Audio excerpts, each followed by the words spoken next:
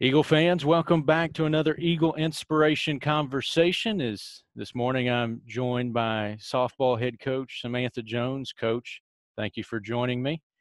Thank you. I appreciate it. And it looks like you're down there at the softball field right now getting ready to put in some work today.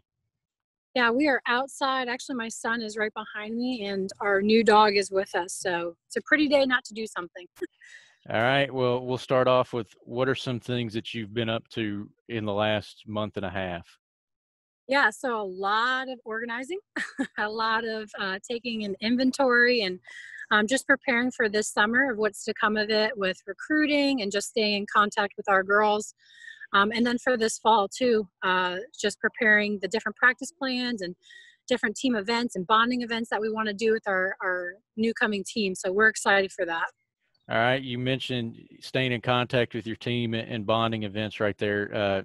Even through technology, you've been able to do that over the last month and a half. Can you talk a little bit about some of the things your team's done?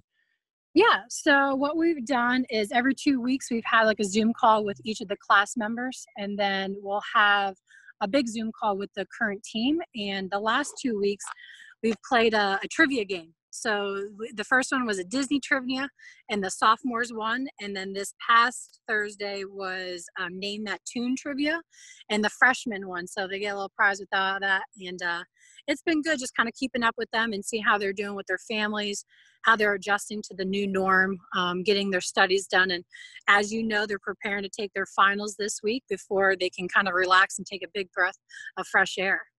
Well, you mentioned your classes, and one of the things that you really did well in the last couple of weeks was your virtual senior day. Can you tell me how that came to fruition?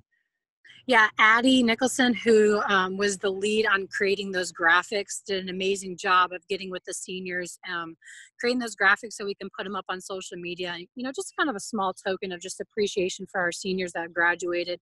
But that's not going to be the only thing that we want to do. You know, when we get back to campus and go back to the real norm, we definitely want to celebrate them and all that they have accomplished here at Morehead State, whether it was under, you know, myself as the coaching staff or past coaching staffs.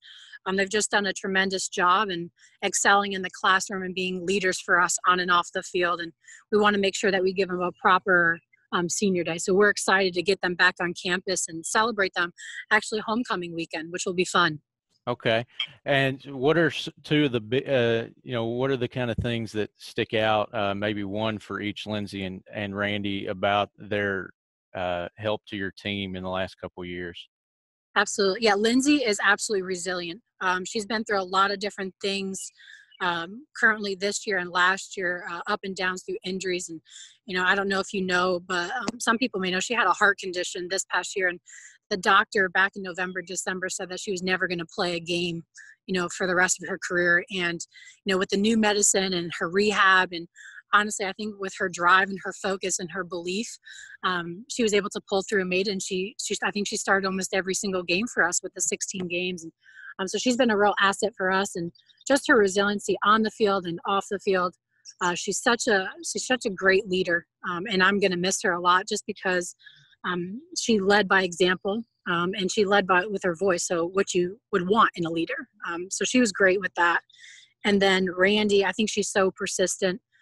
She's so competitive on the mound. You can't tell if she's having a good day or a bad day. And I think with that type of mindset, that's exactly what you want in a pitcher, is you never know what's wrong. Sometimes it could be a bad thing, but for us, it worked out great because she was a steadfast leader when it came to being on that mound in any other position.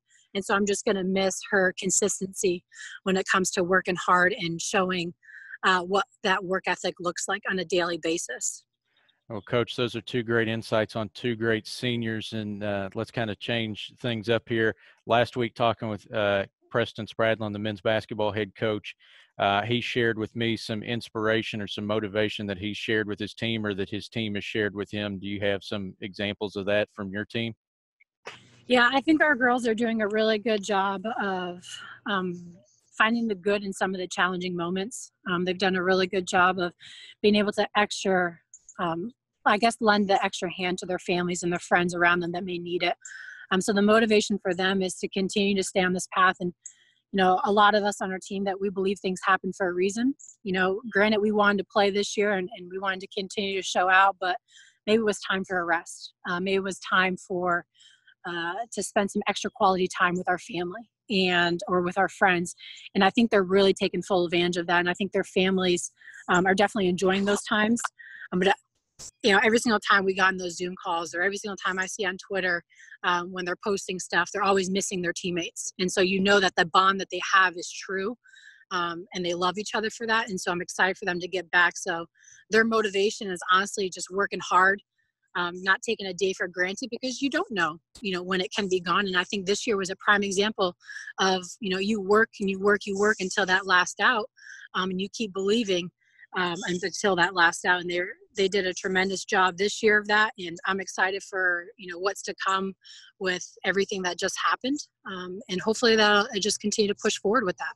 Well, Coach, we look forward to getting your Eagle family back here to campus. Any last thoughts you have for the One Eagle family? Yeah, I'm just super thankful for our community. I'm super thankful for our Morehead State University community. Everything has been wonderful. The support that they have with our family, with our girls. In our senior day, there's my son right there. Thank you. Thank you. Well, I'm just so appreciative of all the support that they've showed us, throughout the beginning of the season, to the last day, to senior day. To helping us move out on an efficient basis. And so I couldn't be surrounded by a more supportive and amazing community. And I'm excited for next year and for put more fans in those stands.